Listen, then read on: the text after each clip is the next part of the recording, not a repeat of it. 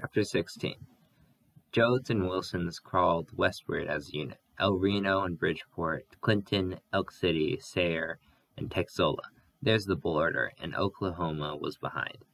And this day the cars crawled on, through the panhandle of Texas, Shamrock and Allen Reed, Groom and Yarnell. They went through Amarillo in the evening, drove too long, and camped when it was dusk. They were tired and dusty and hot.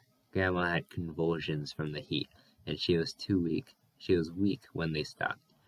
That night, Al stole a fence rail and made a ridgepole on the truck, braced at both ends.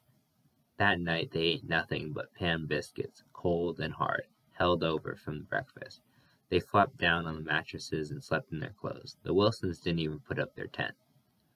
The Jodes and Wilsons were in flight across the panhandle, the rolling gray country, lined and cut with old flood scars. They were in flight out of Oklahoma and across Texas. The land turtles crawled through the dust, and the sun whipped the earth. And in the evening the heat went out of the sky, and the earth sent up a wave of heat from itself. 2 days the families were in flight, but on the third the land was too huge for them, and they settled into a new technique of living. The highway became their home, and movement their medium of expression. Little by little they settled into the new life. Ruthie and Winfield first, then Al, then Connie and Rosa Sharon, and last the older ones. The land rolled like great stationary ground swells. Wildorado and Vega and Boise and Glen Rio. That's the end of Texas. New Mexico and the mountains. In the far distance, waved up against the sky, the mountains stood, and the wheels of the cars creaked around, and the engines were hot, and the steam spurted around the radiator caps. They crawled to the Pecos River and crossed at Santa Rosa, and they went on for 20 miles. Al drove the touring car, and his mother sat beside him, and Rosa Sharon beside her. Ahead the truck crawled. The hot air folded in waves over the land, and the mountains shivered in the heat.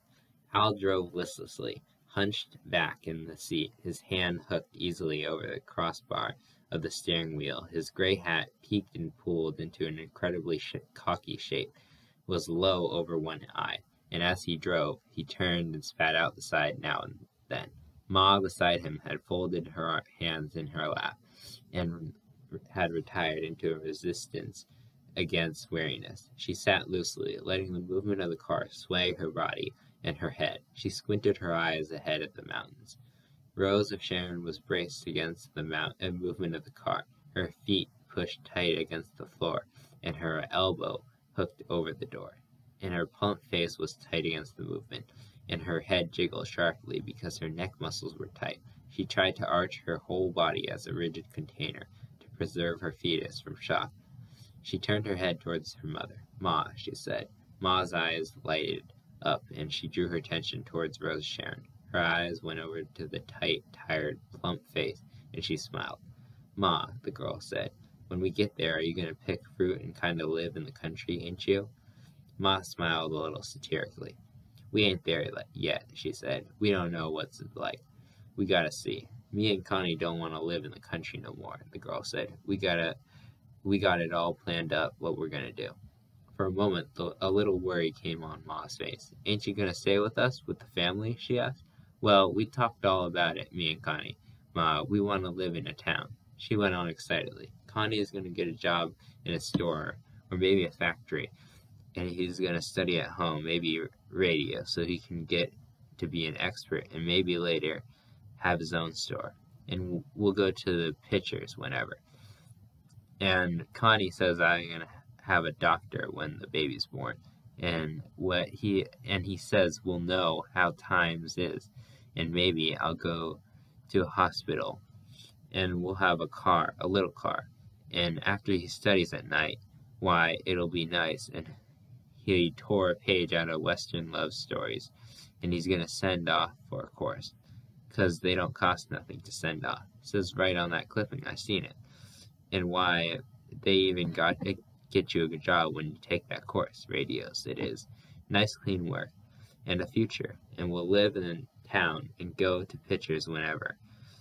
And, well, I'm gonna have electric iron, and the baby'll have all new stuff. Connie says all new stuff. White and, well, you've seen the catalog, all the stuff they got for a baby. Maybe right at first, when Connie's studying at home, it won't be easy.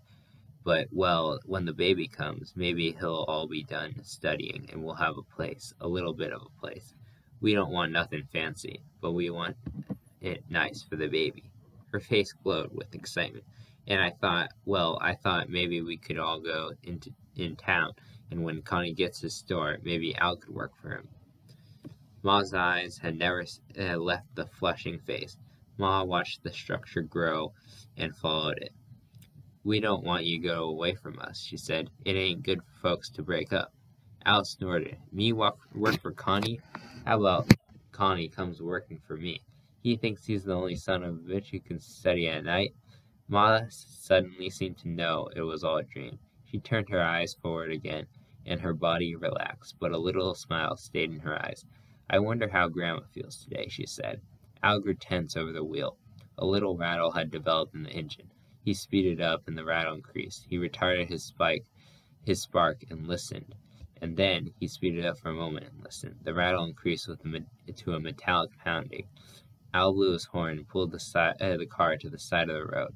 Ahead, the truck pulled up, and then back slowly. 3 cars raced by, westward. Each of one blew its horn, and the last driver leaned out and yelled, "Where the hell you think you're stopping?"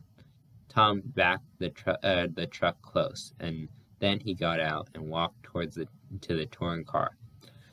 From the back of the loaded truck, heads looked on. Al retarded his spark and listened to his idling motor. Tom asked, "What's the matter, Al?" Al speeded the motor. Listen to her. The rattling pound was louder now. Tom listened. "Put your spark in idle," he said.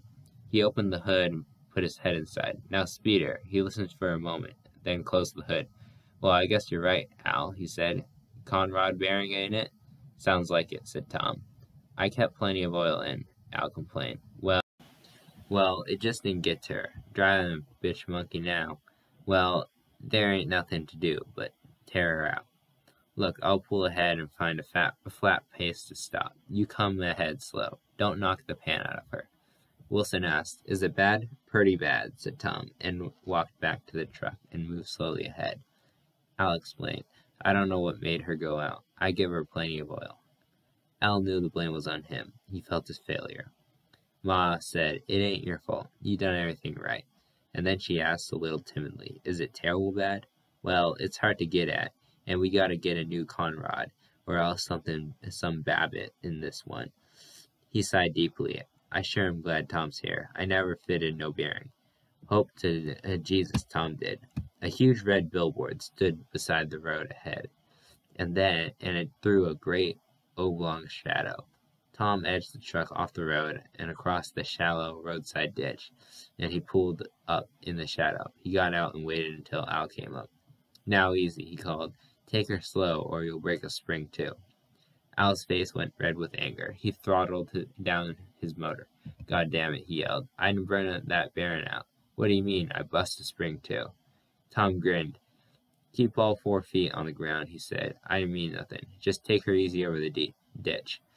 Al grumbled as he inched the touring car down and up the other side. "Don't you go giving nobody no idea I burned out that bearing." The engine clattered loudly now. Al pulled into the shade and shut off the motor. Tom lifted the hood up and braced it. "Can't even start on her before she cools off," he said. The family piled down from the car and clustered about the touring car. Tom asked, "How bad?" And he squatted on his hams. Tom turned to Al. "Ever fitted one?" "No," said Al. "I never. Of course I had pans off." Tom said, "Well, we got to tear the pan off and get the rod out, and we got to get a new part and hone her and shimmer and fit her. Good day's job. Got to go back to that last place for a part, Santa Rosa. Albuquerque's about 70 miles on." "Oh, Jesus, tomorrow's Sunday. We can't get nothing tomorrow." The family stood silently. Ruthie crept close and peered into the open hood, hoping to see the broken part. Tom went on softly. Tomorrow's Sunday. Monday we'll get this thing and probably won't get her fitted before Tuesday. We ain't got the tools to make it easy. Gonna be a job. The shadow of a buzzard slid across the earth, and the family all looked up at the sailing black bird. Pa said, "What I'm scared is that we'll run out of money, so we can't get there at all. Here's all of us eating and got to buy gas and oil. If we run out of money, I don't know what we gonna do." Wilson says, "Seems like it's my fault. This here goddamn wreck give me trouble right along. You folks been nice to us. Now you just pack up and get along. Me and Sarah'll stay, and we'll figure some way. We don't aim to put you folks out now." Pa said slowly, "We ain't gonna do it. We almost got a kin bond. Grandpa, he died in your tent." Sarah said tiredly, "We've been nothing but trouble, nothing but trouble." Tom slowly made a cigarette and inspected and lighted it. He took off his ruined cap and wiped his forehead.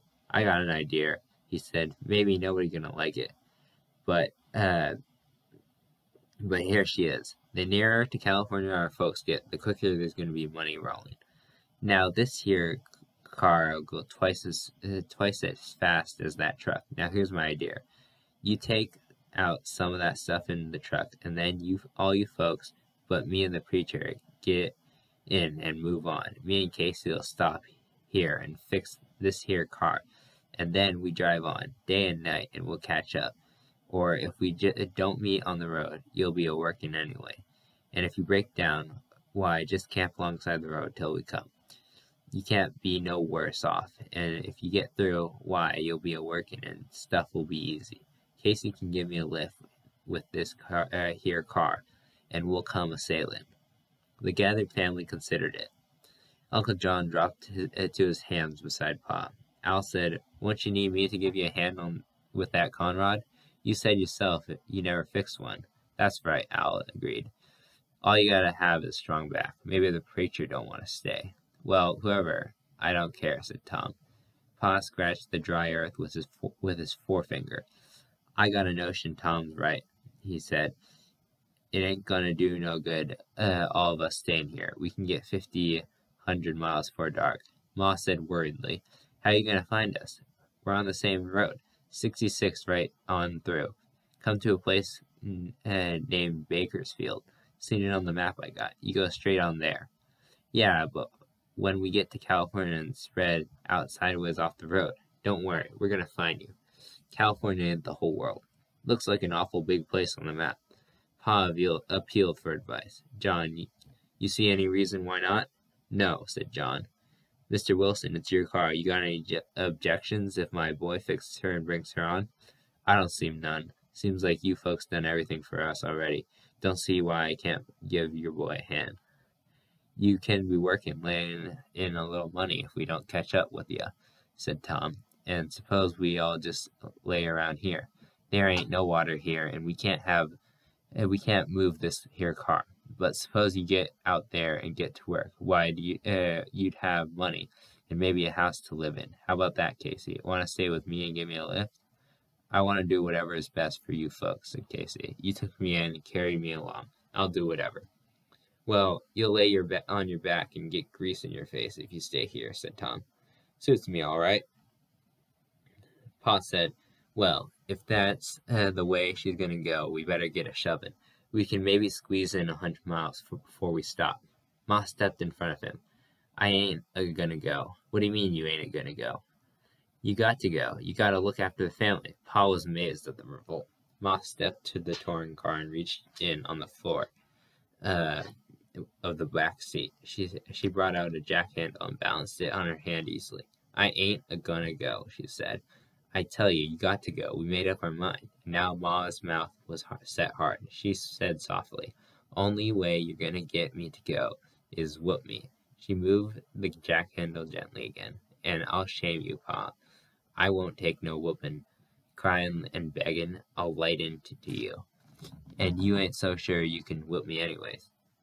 And if you do get me, I swear to God I'll wait till you got your back turned and you're sitting down, and I'll knock you belly up with a bucket. I swear to holy Jesus' sake, I will." Pa looked helplessly about the group. "She's sassy," he said. "I never seen her so sassy."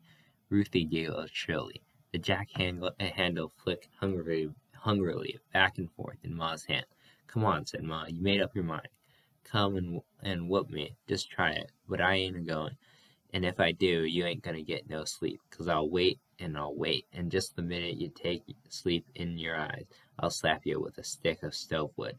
"So goddamn sassy," Pa murmured. "And she ain't young, neither."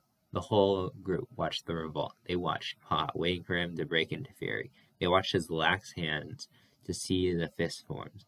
Pa's anger did not rise, and his hands hung limply at his sides. And in a moment, the group knew that Ma had won, and Ma knew it too. Tom said, "Ma, what's eating you? What you want to do this way for? What's the matter with you anyway? You gone John Rabbit on us?" Ma's face softened, but her eyes were still fierce. "You done this without thinking too much," Ma said. When we got left in the world, nothing but us, nothing but the folks. We come out, and Grandpa, he reached for the shovel shelf right off. And now, right off, you want to bust up the folks."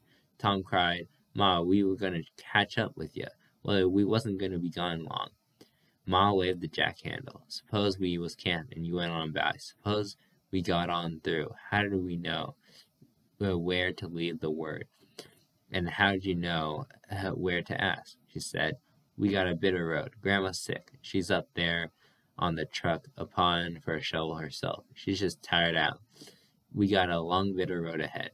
Uncle John said, "But we could be making some money. We could have a little bit saved up come time the other folks got there." The eyes of the whole family shifted back to Ma. She was the power. She had taken control. "The money we'd make wouldn't do no good. All we got is the family unbroke, like a bunch of cows when the Lobos are ranging, all together. I ain't scared while we're all here, all that's alive, but I ain't gonna see us bust up. The Wilsons here is with us, and the preacher is with us. I can't say nothing if they want to go, but I'm gonna cat wild with this here piece of a bare arn if my folks bust up." Her tone was cold and final.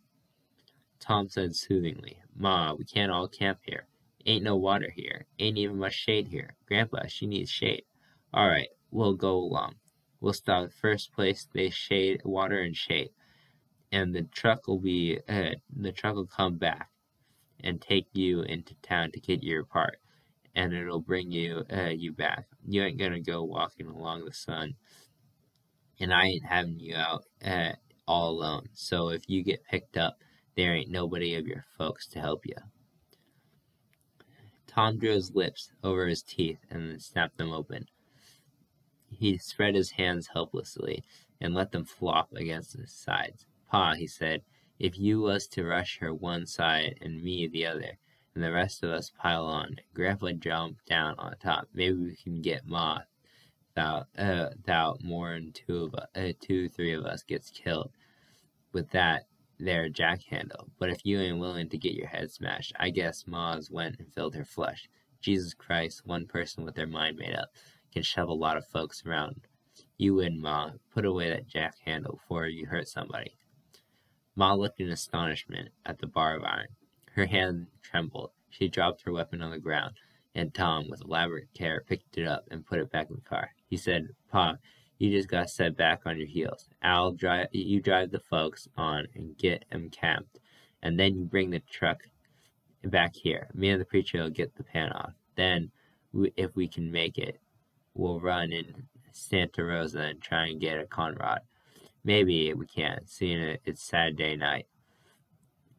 Get jumping now so we can go. Let me have the monkey wrench and the pliers out of the truck." He reached under the car and felt the greasy pan. "Oh yeah, let me have a can, that old bucket to catch oil. Gotta save that." Al handed over the bucket, and Tom set it under the car and loosened the oil cap with a pair of pliers. The black oil flowed down his arm while he unscrewed the cap with his fingers, and the black stream ran silently down into the bucket. Al had loaded the family on the truck by the time the bucket was half full. Tom, his face already smudged with oil, looked out between the wheels. "Get back fast," he called. and he was loosening the pan bolts as the truck moved gently across the shallow ditch and crawled away. Tom turned each bolt in a single turn, loosening them evenly to spare the gasket. The preacher knelt beside the wheels. "What can I do?" "Nothing, not right now. Soon the oil's out, and I get these here bolts loose. You can help me drop the pan off." He squirmed away under the car, loosening the bolts with a wrench and turning them out with his finger. He left the bolts on each end loosely threaded to keep the pan from dropping.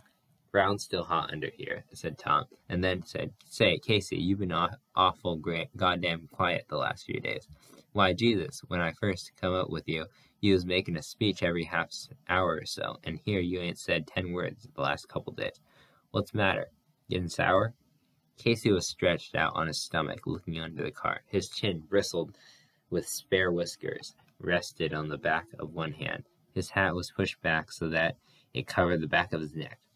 "I'd done enough talking when I was a preacher to last the rest of my life," he said. "Yeah, but you done some talking sense, too." "I'm all worried up," Casey said. "I didn't even know it was when I was preaching around, but I was doing considerable tomcatting around. If I was going to preach no more, I got to get married." "Why, Tommy, I'm a lustin' after the flesh." "Me too," said Tom. "Say, the day I come out of McAllister, I was smoking. I run me down a girl, a whore girl, like she was a rabbit. I won't tell you what happened. I wouldn't tell nobody what happened." Casey laughed. "I know what happened. I was fasting into the wilderness one time, and when I come out, the same damn thing happened to me." "Hell, it did," said Tom. "Well, I saved my money anyways, and I give that girl a run. Though I thought I was nuts. I should have paid her, but I only got $5 to my name. She said she didn't want no money. Here, roll it under here and grab it a hole. I'll tap her loose. Then you turn that bolt, and I turn out my end, and we'll let her down easy. Careful that gasket. See, she comes off in one piece. There's only 4 cylinders of these here old Dodges. I took one down one time. Got main bearings big as a cantaloupe. Now, let her down. Hold it. Reach up and pull down that gasket where it's stuck. Easy now. There." The greasy pan lay on the ground between them, and a little oil still lay in the wells. Tom reached into one of the front wells and picked out some broken pieces of Babbitt. "There she is," he said. He turned the Babbitt in his fingers. "Shaft's up. Looking back, and we'll get the crank. Turn her over till I tell you." Casey got to his feet and found the crank and fitted it. "Ready? Reach. Now easy. Little more. Right there." Casey kneeled down and looked under again. Tom rattled the connecting rod bearing against the shaft. "There she is." "What you suppose done it?" "Oh, hell, I don't know. This buggy been on the road 13 years. It says 60,000 miles on the speedometer. That means 160, and God knows how many times they turn the numbers back. Gets hot. Maybe somebody let the oil low and just went out." He pulled the cotter pins and put his wrench on a bearing bolt. He strained, and the wrench slipped. A long gash appeared on the back of his hand. Tom looked at it. The blood flowed evenly from the wound and met the oil and dripped in the pan. "That's too bad," said Casey. "Want I should do that and you wrap up your hand?" "Hell no, I never fixed no car in my life without cutting myself. Now it's done, I don't have to worry no more." He fitted the wrench again. "Wished I had a crescent wrench," he said, and he hammered the wrench with the butt of his hand until the bolts loosened. He took them out and laid them with the pan bolts in the pan and the cotter pins with them. He loosened the bearing bolts and pulled out the piston. He put piston and connecting rod in the pan. There, by God. He squirmed free from under the car and pulled the pan out with him. He wiped his hand on a piece of gunny sacking and inspected the cut. "Bleeding like a son of a bitch," he said. "Well, I could stop that." He urinated on the ground, picked up a handful of the resulting mud, and plastered it over the wound.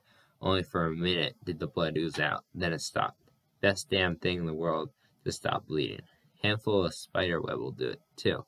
I know, but there ain't no spider web, and you can always get pissed.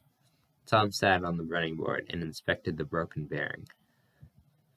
Now, if we can only find a 25 Dodge and get a used cotton rod and some shims, maybe we'll make her all right.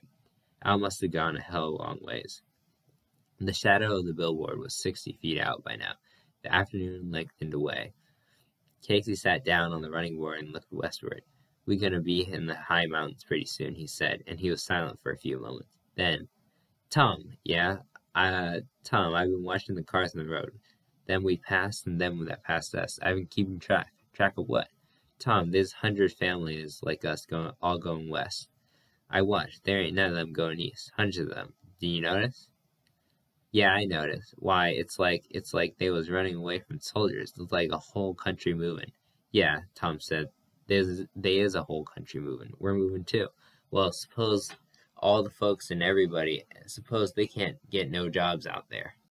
"God damn it," Tom cried. "How did I know? I'm just putting one foot in front of the other. I done it at Mac for 4 years, just marching in cell and out of cell, and in mess and out of mess.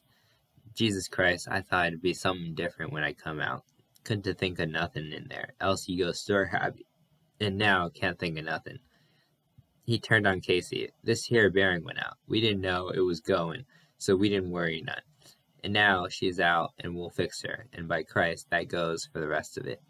I ain't gonna worry. I can't do it. This here little piece of iron and Babbitt. You see it? You see it? Well, that's the only goddamn thing in the world I got my mind on. I wonder where the hell Al is."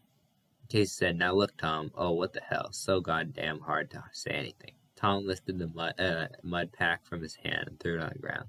The edge of the wound was lined with dirt. He glanced over at the preacher. "You're fixing to make a speech. Well, go ahead. I like speeches. Warden used to make speeches all the time. Didn't do us no harm, and he got a hell of a bang out of it. What are you trying to roll out?" Casey picked the backs of his long, knotty fingers. "There's stuff going on, and there's folks doing it. Them people laying one foot down in front of the other, like you says, they ain't thinking where they're going, like you says, but they're all laying them down the same direction, just the same.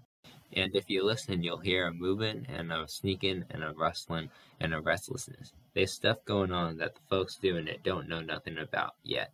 There's gonna come something out of all these folks going west, out of all their farms left lonely. There's gonna come a thing that's gonna change the whole country." Tom said, "I'm still laying my dogs down one at a time." "Yeah, but when a fence comes up at you, you gotta climb that fence." "I climb fences when I gotta fences to climb," said Tom. Casey sighed. "It's the best way, I gotta agree, but there's different kind of fences. There's folks like me that climb fences that ain't even strung up yet, and can't help it." "Ain't that Al coming?" Tom asked. "Yeah, looks like." Tom stood and wrapped the connecting rod in both halves of the bearing in the piece of sack. "Want to make sure I get the same," he said. The truck pulled alongside the road, and Al leaned out the window. Tom said, "It was a hell of a long time. How far did you go?" Al sighed. "Got the rod out?" "Yeah." Tom held up the sack. "Babbitt just broke down."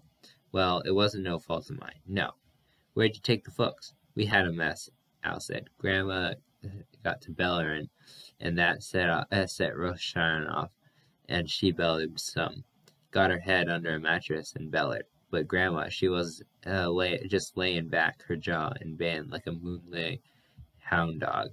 Seems like Grandma ain't got no sense no more. Like a little baby. Don't speak to nobody, don't seem to recognize nobody. Just talks on like she's talking to Grandpa." "Where'd you leave 'em?" "Well, we come to a camp. Got shade and got water and pipes. Cost a $50 to stay there a day. But everybody's so goddamn tired and wore out and miserable, they stayed there. Ma says they got to, 'cause Grandma's so tired and wore out. Got Wilson's tent up and got our tarp for a tent. I think Grandma's gone nuts." Tom looked toward the lowering sun. "Casey," he said, "somebody gotta stay with this car and make sure she'll get stripped. You just as soon?" "Sure, I'll stay." Al took a paper bag from the seat. "This here's some bread and meat Ma sent, and I got a jug of water here. She don't forget nobody," said Casey. Tom got in beside Al. Look, he said, we'll get back to just as soon as we can, but we can't tell how long. I'll be here. All right. Don't make no speeches to yourself. Get going now. The truck moved off in the late afternoon. He's a nice fella. He thinks about stuff all the time. Well, hell, if you've been a preacher, I guess you got to. Pa's all mad about it cost 50 cents just to camp under a tree. He can't see that nowadays. Said in a cussin'. Says, next thing they'll sell you a little tank of air. But Ma says they gotta be near shade and water 'cause Grandma.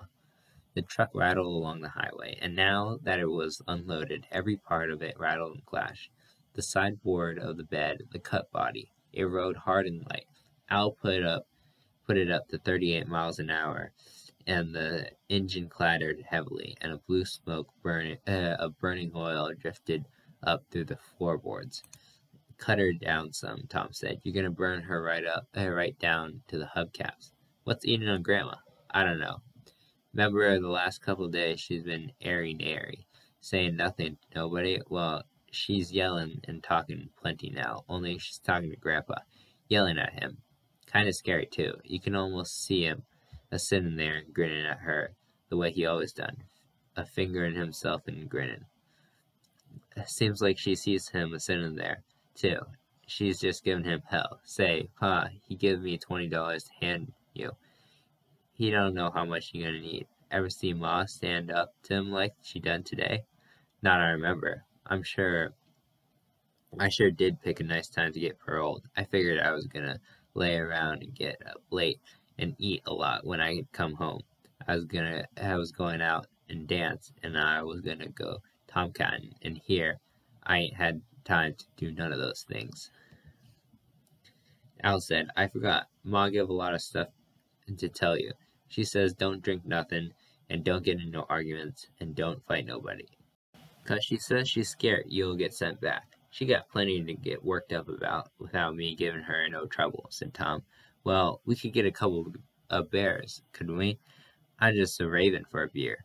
I don't know, said Tom. Pa'd crap a litter of lizards if we buy beers. Well, look, Tom, I got $6. You and me could get a couple pints and go down the line. Nobody don't know that I got $6. Christ, we could have a hell of a time for ourselves. Keep your jack, Tom said. When we get out to the coast, and you and me'll take her, and we'll raise hell. Maybe when we're working. He turned in the seat. I didn't think you was a fellow to go down the line. I figured you was talking him out of it. Well, hell, I don't know nobody here. If I'm gonna ride around much, I'm gonna get married. I'm gonna have me a hell of a time when we get to California. Hope so, said Tom. You ain't sure of nothing no more. No, I ain't sure of nothing. When you killed that fella, did you ever dream about it or anything? Did it worry you? No. Well, didn't you never think about it? Sure, 'cause I was sorry he was dead. You didn't take no blame to yourself? No, I done my time, and I done my own time. Was it awful bad there? Tom said nervously. Look, Al, I done my time, and now it's done. I don't want to do it over and over. There's a river up ahead, and there's a town. Let's just try and get a Conrad and the hell with the rest of it. Ma's awful partial to you, said Al. She mourned you when you was gone. Done it all to herself, kind of crying down inside her throat. We could tell what she was thinking about, though. Tom pulled his cap down low over his eyes. Now look here, Al. Suppose we talk about some other stuff? I was just telling you what Mom done. I know. But I'd rather not. I'd rather just lay one foot down in front of the other. Al relapsed in the insulated silence. I was just trying to tell you, he added, after a moment. Tom looked at him, and Al kept his eyes straight ahead.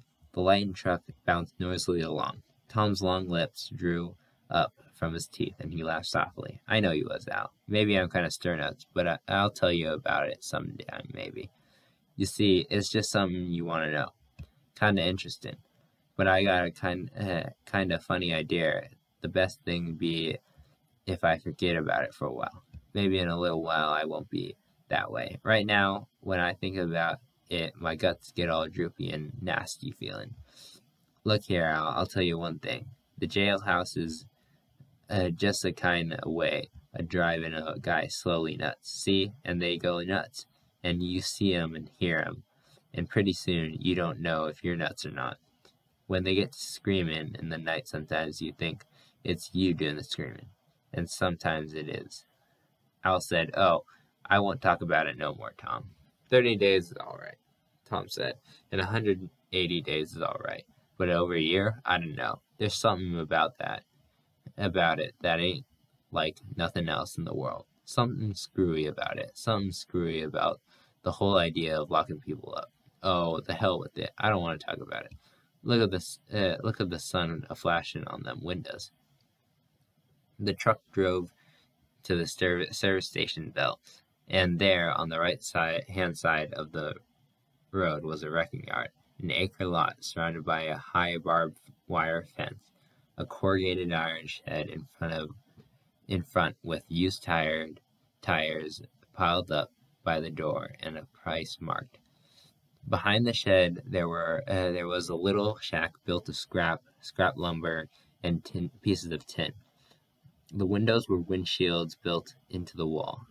In the grassy lot, the wrecks lay, cars twisted, stove-in nose, wounded cars lying on their sides with the wheels gone, engines rusting on the ground and against the shed, a great pile of junk, fenders and truck sides, wheels and axles.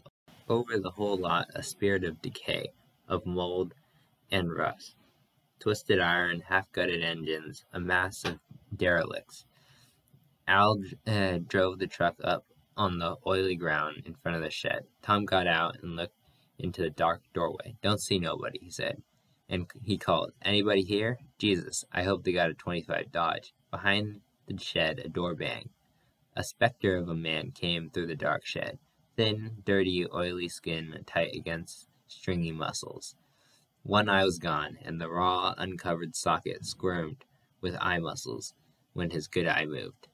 His jeans and shirt were thick and shiny with old grease, and his hands cracked and lined and cut. His heavy, pouting underlip hung sullenly. Tom asked, "You the boss?" The one eye glared. "I work for the boss," he said sullenly. "What you want?" "Got a wrecked 25 Dodge. We need a conrod." "I don't know. If the boss was here, he could tell you, but if he ain't here, he went home." "Can we look and see?" The man blew his nose into the palm of his hand and wiped his hand on his trousers. "You from hereabouts?" "Come from east, going west." "Look around then. Burn the goddamn place down, for all I care." "Looks like you don't love your boss none." The man shambled close, his one eye flashing. "I hate him," he said softly. "I hate the son of a bitch." "Gone home now. Gone home to his house." The words fell stumbling. He got away, a picking a fella and a tearing a fella.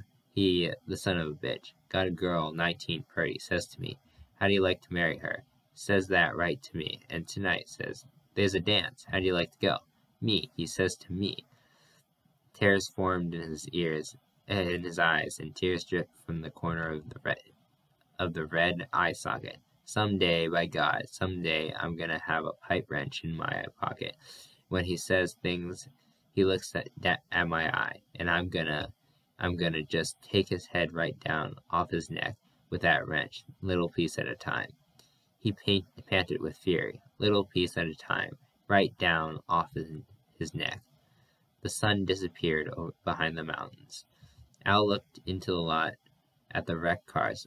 "Over there, Tom, look. That there looks like a 25 or a 26. Tom turned to the one-eyed man. "Mind if we take a look?" "Hell no. Take any goddamn thing you want." They walked, threading their way among the dead automobiles to a rusting sedan, resting on flat tires. "Sure, it's a 25, Al cried. "Can we yank the pan off, mister?" Tom kneeled down and looked under the car. "Pan's already off. One rod's been gone. Looks like one's gone." He wriggled under the car. "Get a crank and turn her over, Al." He worked the rod against the shaft. Pretty much froze with grease. Al turned the crank slowly. "Easy," Tom called. He picked up a splinter of wood from the ground and scraped the cake of grease from the bearing and the bearing bolts. "How is she for tight?" "Well, she's a little loose, but not bad." "Well, how's she wore?" "Got plenty of shim." Ain't been all took up. Yeah, she's okay. Turn her over easy now. Get her down easy there. Run over to the truck and get some tools. The one-eyed man said, I'll get you a box of tools. He shuffled off among the rusty cars, and in a moment he came back with a tin box of tools. Tom dug out a socket wrench and handed it out. You take her off. Don't lose no shims, and don't let the bolts get away, and keep track of cotter pins. Hurry up, the light's getting dim. Al called in the car. We ought to get us a set of sock wrenches, he called. Can't get in no place without a monkey wrench. Yell if you want a hand, Tom said. The one-eyed man stood helplessly by. I'll help you if you want, he said. No, the son of a bitch done. He come by, and he got on white pants, and he says, Come, let's go out to my yacht, and by God, I'll wang him some day. He breathed heavily. I ain't been out with a woman since I lost my eye, and he says stuff like that, and big tears cut channels in the dirt beside his nose. Tom said impatiently, Why don't you roll on? Got no guards to keep you here? Yeah, that's easy to say. Ain't so easy to get a job, not for a one-eyed man.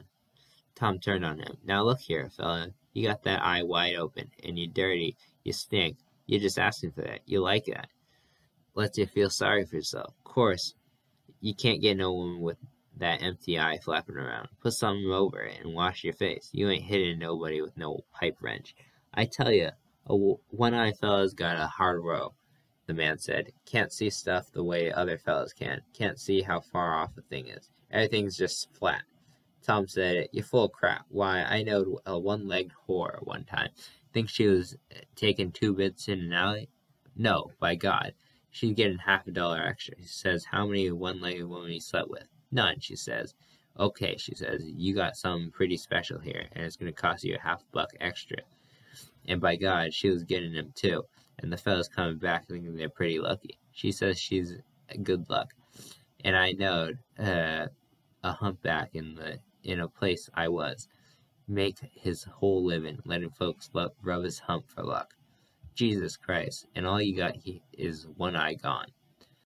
The man says stumblingly, Well, Jesus, you see somebody edge away from you, and it gets into you. Cover it up then, goddammit. You're sticking it out like a cow's ass. You like to feel sorry for yourself. There ain't nothing the matter with you. Buy yourself some white pants. You getting drunk and crying in your bed, I bet. Need any help, Al? No, said Al. I got this here bearing loose. Just trying to work the piston down. Don't bang yourself, said Tom. The one-eyed man said softly, Think somebody'll like me? Why, sure. Tell him your dong grows since you lost your eye. Where you fellas going? California. Whole family. Gonna get work out there. Well, you think a fellow like me could get work? Black patch on my eye? Why not? You ain't no cripple. Well, could I catch a ride with you fellas? Christ, no. We're so goddamn full we can't move. You get out some other way. Fix up one of these here wrecks and go by yourself. Maybe I will, by God, said the one-eyed man. There was a clash of metal. I got her, Al called. Well, bring her out. Let's look at her. Al handed him the piston and the connecting rod and the lower half of the bearing. Tom wiped the Babbitt surface and sighted along it sideways. Looks okay to me, he said. Say, by God, if we had a light, we could get this here in tonight. Say, Tom, Al said, I've been thinking. We got no ring clamps. It's gonna be a job getting them rings in, especially underneath. Tom said, a fella told me one time you wrapped some fine brass wire around the ring to hold her. Yeah, but how are you going to get the wire off? You don't get her off. She melts, and it don't hurt nothing. Copper wire'd be better. It ain't strong enough, said Tom. He turned to the one-eyed man. Got any fine brass wire? I don't know. I think there's a spool somewhere. Where do you think a fella could get one of them patches one-eyed fellas wear? I don't know, said Tom. Let's see if you can find that wire. In the iron shed, they dug through boxes until they found the spool. Tom set the rod in a vise and carefully wrapped the wire around the piston rings, forcing them deep into their slots. And where the wire was twisted, he hammered it flat, and then he turned the piston and tapped the wire all around until it cleared the piston wall. He ran his finger up and down to make sure that the rings in the wire were flush with the wall. It was getting dark in the shed. The one-eyed man brought a flashlight and shone its beam on the work. "There she is," said Tom. "Say, what'll you take for the light?" "Well, it ain't much good. Got 15 cents a new batteries here. You can have her for 35 cents. Okay. And what we owe you for this here conrod and piston?" The one-eyed man rubbed his forehead with a knuckle, and a lot of dirt peeled off. "Well, sir, I just don't know. If the boss was here, he'd go to a parts book, and he'd find out how much was the new one. And while he was working, he'd be finding out how bad you were hung up, and how much jack you got. And then he'd, say it's $8 in the parts book. He'd make a price of $5. And if you put up a squawk, you'd get it for $3. You say, it's all me, but by God, he's a son of a bitch. Figures how bad you need it. I seen him get more for a ring gear than he'd give for the whole car. Yeah, but how much am I going to give you for this here?" "About $1, I guess." "All right, I'll give you a quarter for this here sock wrench. Make it twice as easy." He handed over the silver. "Thank you. And cover up that goddamn eye." Tom and Al got into the truck. It was deep dark. Al started the motor and turned on the lights. "So long," Tom called. "See you maybe in California." They turned across the highway and started back. The one-eyed man watched them go, and then he went through the iron shed to a shack behind. It was dark inside. He felt his way to the mattress on the floor, and he stretched out and cried in his bed. And the cars whizzing by on the highway only strengthened the walls of his loneliness. Tom said, "If you told me we'd get this here thing and get her tonight, I said you was nuts." "We'll get her all right," said Al. "You gotta do her, though. I'd be scared to get her too tight and she'd burn out, or too loose and she'd hammer out." "I'll stick her in," said Tom. "If she goes out again, she goes out. I got nothing to lose." Tom peered into the dusk. The lights made no impression on the gloom, but ahead the eyes of a hunting cat flashed green in reflection of the lights. You sure give that fella hell," Al said. "Sure to tell him where to lay down his dogs." "Well, goddammit, he was asking for it. Just patting himself because he got one eye, putting all the blame on his eye. He's a lazy, dirty son of a bitch. Maybe he can snap out of it if he knowed people was wise to him." Al said, "Tom, it wasn't nothing. I'd done burned out that bearing." Tom was silent for a moment, then, "I'm gonna take a fall out of you, Al. You just scrabbling ass over tit. Fair somebody gonna put some blame on you. I know what's the matter. Young fella, all full of piss and vinegar. Want to be a hella guy all the time. But goddammit, Al, don't you keep your guard up when no one ain't sparring with you. You're gonna be all right." Al did not answer him. He looked straight ahead. The truck rattled and banged over the road.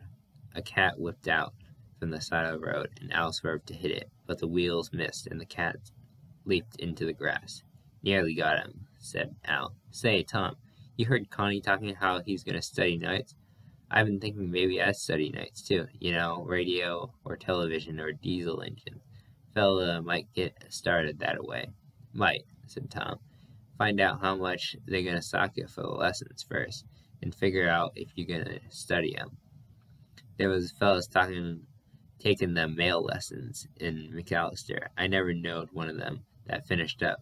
Got sick of it and left him slide. Almighty, we forgot to get something to eat. Well, Ma sent down plenty. Preacher couldn't eat it all. Be some left. I wonder how long it'll take us to get to California." "Christ, I don't know. Just plug away at her." They fell into silence, and the dark came, and the stars were sharp and white. Casey got out of the back seat of the Dodge and strolled to the side of the road when the truck pulled up. "I never expected you so soon," he said. Tom gathered the parts in the piece of sacking on the floor. "We was lucky," he said. "Got a flashlight, too. Gonna fix her right up." "You forgot to take your dinner," said Casey. "I'll get it when I finish. Here, Al, pull off the road a little more, and come hold the light for me." He went directly to the Dodge and crawled under on his back. Al crawled under on his belly and directed the beam of light. "Not in my eyes. There, put her up." Tom worked the piston up into the cylinder, twisting and turning. The brass wire caught a little on the cylinder wall. With a quick push, he forced it past the rings. Lucky she's loose, or the compression stop her. I think she's gonna work all right. Hope that the wire doesn't clog her rings, said Al. Well, that's why I hammed her in flat. She won't roll off. I think she'll just melt out and maybe give the walls a brass plate. Think she might score the walls? Tom laughed. Jesus Christ, them walls can take it. She's drinking oil like a gopher hole already. Little more ain't gonna hurt none. He worked the rod down over the shaft and tested the lower half.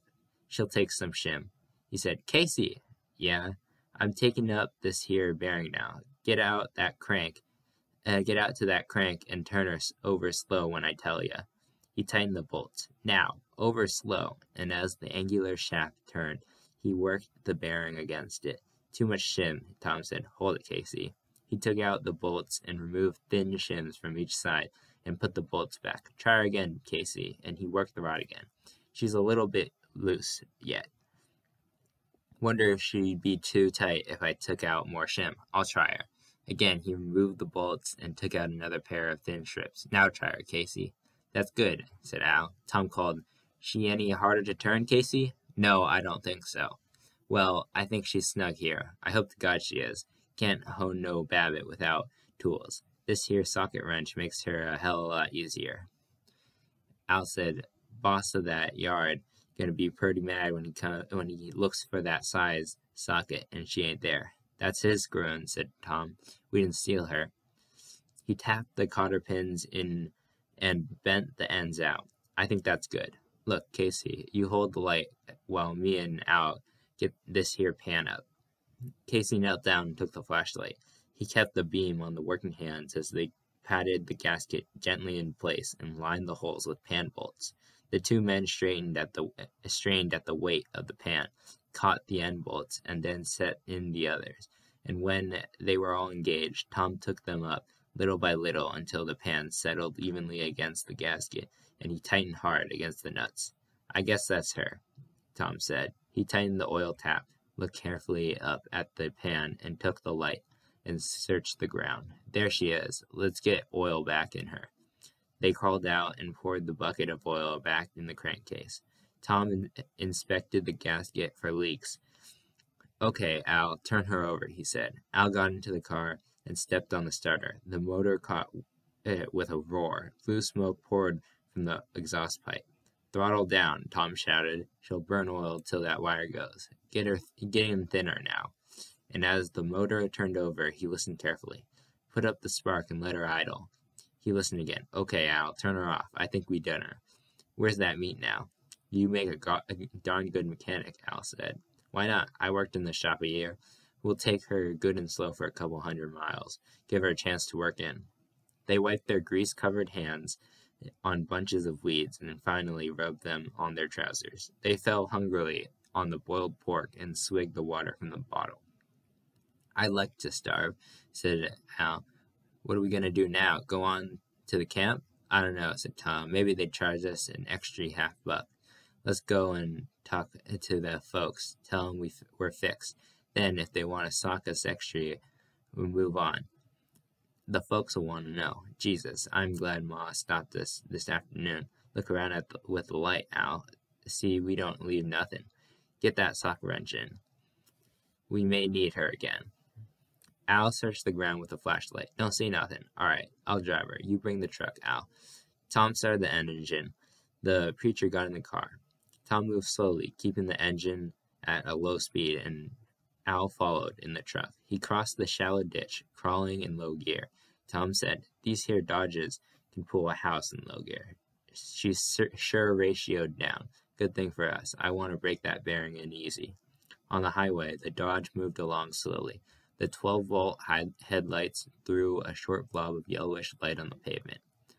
Casey turned to Tom. Funny how you fellas can fix a car. Just light right in and fix her. I couldn't fix no car, not even now when I seen you do it. Gotta grow into her when you're a little kid, Tom said. It ain't just known, it's more than that. Kids now can tear down a car without even thinking about it. A jackrabbit got caught in the lights and he bounced along ahead, cruising easily, his great ears flopping with every jump. Now and then he tried to break off the road, but the wall of darkness thrust him back. Far ahead, bright headlights appeared and bore down on them. The rabbit hesitated, faltered, and then turned and bolted towards the lesser lights of the Dodge. There was a small, soft jolt as he went under the wheels. The oncoming car swished by. "We sure squashed him," said Casey. Tom said, "Some fellows like to hit him. Gives me a little shakes every time. Car sounds okay. Them rings must have broke loose by now. She ain't smoking so bad." "You done a nice job," said Casey. A small wooden house dominated the campground, and on the porch of the house, a gasoline lantern hissed and threw its white glare in a great circle. Half a dozen tents were pitched near the house, and the car stood beside the tents. Cooking for the night was over, but the coals of the campfire still glowed on the ground by the camping places. A group of men had gathered to the porch where the lantern burned, and their faces were strong and muscled under the harsh white light that threw black shadows of their hats over their foreheads and eyes and made their chins seem to jut out. They sat on the steps, and some stood on the ground, resting their elbows on the porch floor. The proprietor, a sullen, lanky man, sat in a chair on a porch. He leaned back against the wall, and he drummed his fingers on his knee. Inside the house, a kerosene lamp burned, but its thin light was blasted by the hissing glare of the gasoline lantern. The gathering men surrounded the proprietor. Tom drove the Dodge to the side of the road and parked. Al drove through the gate in the truck. "No need to take her in," Tom said. He got out and walked through the gate to the white glare of the lantern. The proprietor dropped his front chair legs to the floor. He leaned forward. "You men want to camp here?" "No, we got folks here." "Hi, Pa." Pa, seated on the bottom step, said, "Thought you was going to be all week. Get her fixed?" "We was pig lucky," said Tom. "Got a part before dark. We can get going first thing in this morning." "That's a pretty nice thing," said Pa. "Ma's worried. Your grandma is off her chump." "Yeah, Al told me. She any better now?" Well, anyway, she's sleeping." The proprietor said, "If you want to pull in here and camp, it'll cost you 4 bits. Get a place to camp and water and wood, and nobody won't bother you." "What the hell? We can sleep in the ditch beside the road, and it won't cost nothing." The owner drummed his knee with his fingers. "Deputy sheriff comes on by in the night. Makes it tough for ya. Got a law against sleeping out in this state. Got a law about vagrants." "If I pay you $50, I ain't a vagrant, huh?" "That's right." Tom's eyes glowed angrily. "Deputy sheriff ain't your brother-in-law by any chance?" The owner leaned forward. "No, he ain't. And the time ain't come yet when us local folks got to take no talk from you goddamn bums, neither. It don't trouble you none to take our 4 bits, and when we get to be bums. We ain't asked ya for nothing, all of us bums, huh? Well, we ain't asking no nickels from you for the chance to lay down and rest." The men on the porch were rigid, motionless, quiet. Expression was gone from their faces, and their eyes, in the shadows of their hats, moved secretly up to the face of the proprietor. Pa growled, "Come off of it, Tom." "Sure, I'll come off of it." The circle of men were quiet, sitting on the steps, leaning on the high porch. Their eyes glittered under the harsh light of the gas lantern. Their faces were hard in the hard light, and they were very still. Only their eyes moved from speaker to speaker, and their faces were expressionless and quiet. A lamp bug slammed into the lantern and broke itself and fell into the darkness. In one of the tents, a child wailed in complaint, and a woman's soft voice soothed it, and then broke into a low song. "Jesus loves you in the night. Sleep good, sleep good. Jesus watches you in the night. Sleep, oh, sleep, oh." The lantern hissed on the porch. The owner scratched in the V of his open shirt, where a tangle of white chest hair showed. He was watchful and ringed with trouble. He watched the men in the circle, watched for some expression, and they made no move. Tom was silent for a long time. His dark eyes looked slowly up at the proprietor. "I don't want to make no trouble," he said. "It's a hard thing to be named a bum." "I ain't afraid," he said softly. "I'll go for you and your deputy with my mitts. Here, now, or jump Jesus. But there ain't no good in it." The men stirred, changed positions, and their glittering eyes moved slowly upward to the mouth of the proprietor, and their eyes watched his lips to move. He was reassured. He felt that he had won, but not decisively enough to charge in. "Ain't you got a $50?" he asked. "Yeah, I got it, but I'm gonna need it. I can't just set it out just for sleeping." "Well, we all gotta make a living." "Yeah," Tom said, "only I wish there was a way to make her without taking her away from somebody else." The men shifted again, and Pa said, "We'll get moving smart early. Look, mister, we paid. This here fella is a part of our folks. Can't he stay? We paid." Half a dollar a car," said the proprietor. "Well, he ain't got no car. Car's out on the road." "He came in a car," said the proprietor. "Everybody'd leave their car out there and come in and use my place for nothing." Tom said, "We'll drive along the road. Meet you in the morning. We'll watch for you. Al can stay, and Uncle John can come with us." He looked at the proprietor. "That all right with you?" He made a quick decision with a concession in it. "If the same number stays that can't come and pay, that's all right." Tom brought out his bag of tobacco and a limp gray rag by now, with a little damp tobacco dust in the bottom of it. He made a lean cigarette and tossed the bag away. "We'll go along pretty soon," he said. Pa spoke gently to the circle. "It's dirt hard for folks to tear up and go. Folks like us that had our place. We ain't shiftless. Till we got tractored off, we was people with farm."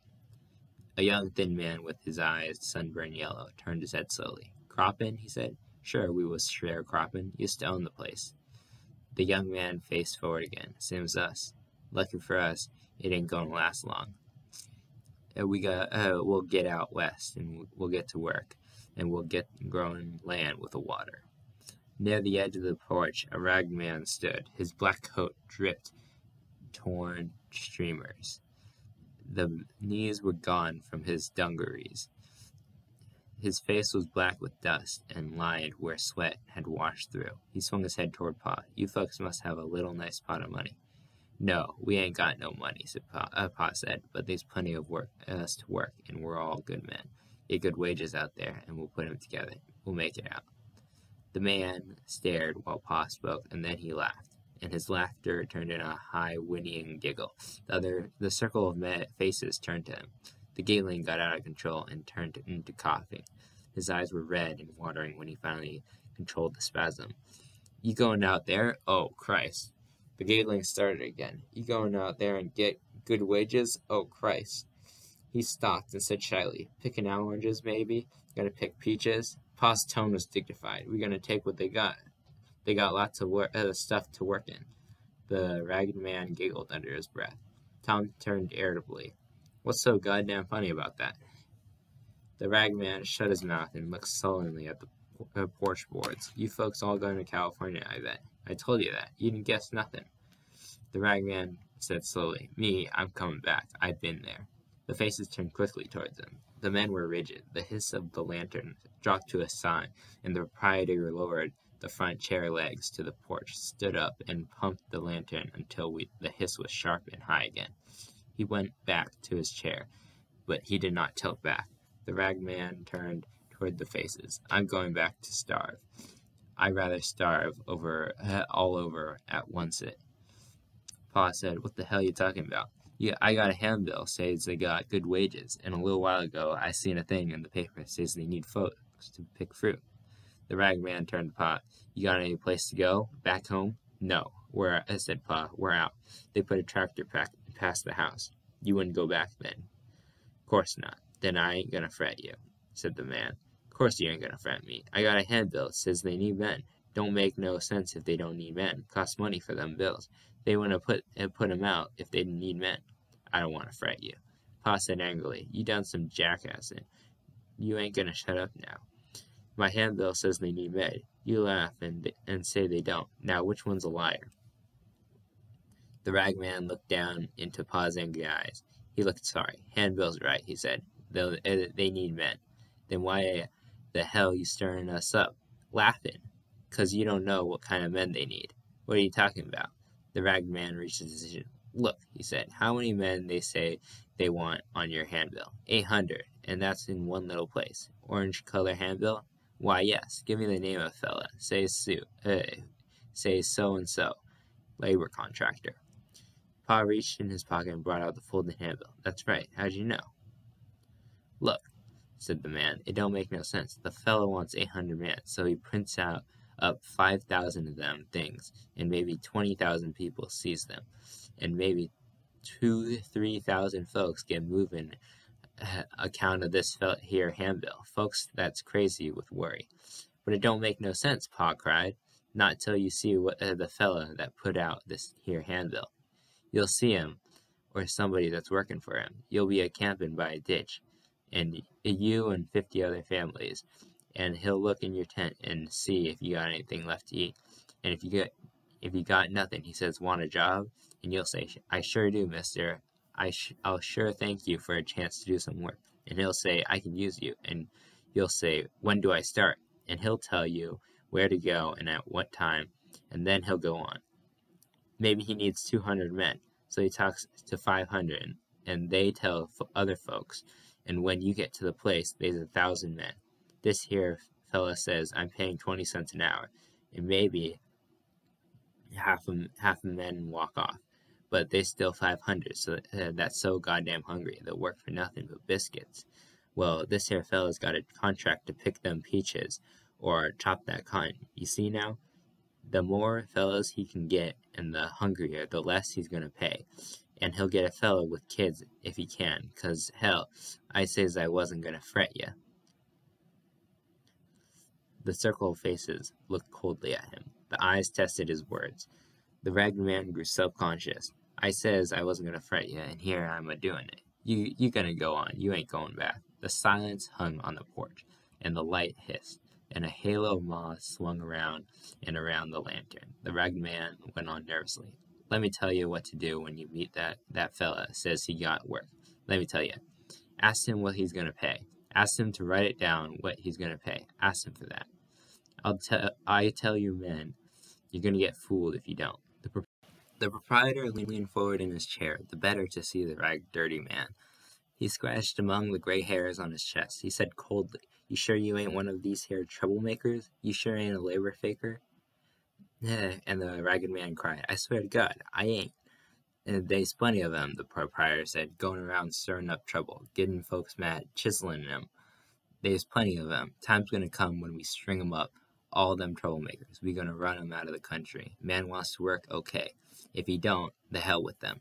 We ain't gonna let him stir up trouble. The ragged man drew himself up. I try to tell you folks, he says, something it took me a year to find out. Took 2 kids dead, took my wife dead to show me. But I can't tell you. I should have knew that. Nobody couldn't tell me, neither. I can't tell you about them little fellows laying in the tent with their bellies puffed out and just skin on their bones and shivering and whining like pups.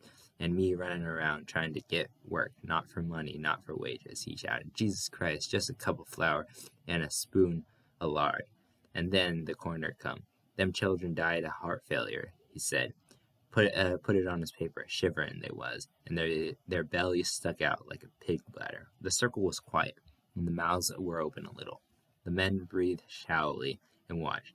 The ragged man looked around at the circle, and then he turned and walked quickly away into the darkness. The dark swallowed him, but his dragging footsteps could be heard a long time after he had been gone. The footsteps along the road, and a car came by on the highway, and its lights showed the ragged man shuffling along the road, his head hanging down and his hands in the black coat pockets. The men were uneasy. One said, well, getting late, gotta get to sleep. The proprietor said, probably shiftless. There's so goddamn many shiftless fellas on the road now. And then he was quiet, and he tipped his chair back against the wall again and fingered his throat. Tom said, guess I'll go see Ma for a minute, and then we'll shove along a piece. The Joe man moved away. Pa said, suppose he's telling the truth, that fella? The preacher answered, he's telling the truth all right. The truth for him. He wasn't making nothing up. How about us? Tom demanded. Is that the truth for us? I don't know, said Pa. I don't know, said Casey. They walked to the tent, tarpaulin spread over a rope. It was dark inside and quiet. When they came near, a grayish mat stirred near the door and arose to person height. Ma came out to meet them. All sleeping, she said. Grandma finally dozed off. Then she saw it was Tom. "How'd you get here?" she demanded anxiously. "You ain't had no trouble?" "Got her fixed," said Tom, "ready to go when the rest is." "Thank the dear God for that," Ma said. "I'm just twittering to go on. Want to get where it's rich and green. Want to get there quick." Pa cleared his throat. "Fellow's just saying." Tom grabbed his arm and yanked it. "Funny what he says," Tom said. "Says there's a lot of folks on the way." Ma appeared through the darkness at them. Inside the tent, Ruthie coughed and snorted in her sleep. "I washed him up," Ma said. "Fust water we got enough to give him a going over. Left the buckets out for you fellas to wash too. Can't keep nothing clean on the road. Everybody in?" "Pass, all but Connie and Rose Sharon. They went off to sleep in the open. Says too warm under cover." Pa observed querulously. "That Rose Sharon is getting awful scary, Nimsy Mimsy." "It's her first," said Ma. "Her and Connie sets a lot of store by it. You done the same thing." "We'll go now," Tom said. "Pull off the road a little piece ahead. Watch for us if we don't see you. Be off right-hand side." "I'll stand?" "Yeah. Leave Uncle John come with us." "Night, Ma." They walked away through the sleeping camp. In front of one tent, a low fitful of fire burned, and a woman watched a kettle that cooked early breakfast. The smell of the cooking beans was strong and fine. "Like to have a plate of them," Tom said politely as they went by. The woman smiled. "They ain't done, and you'd be welcome. Come around in daybreak." "Thank you, ma'am," Tom said. He and Casey and John walked by the porch. The proprietor still sat in his chair, and the lantern hissed and flared.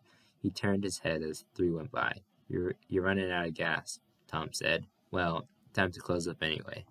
No more half-bucks rolling down the road, I guess." The chair legs hit the floor. "Don't you go assassin me. I remember you. You're one of these here troublemakers." "Damn right," said Tom. "I'm Bolshevsky. There's too damn many of you kind of guys around." Tom laughed as they went out of the gate and climbed into the Dodge. He picked up a clod and threw it at the light. They heard it hit the house and saw the proprietor spring to his feet and peer into the darkness. Tom started the car and pulled into the road, and he listened closely to the motor as it turned over, listened for knocks. The road spread dimly under the weak lights of the car.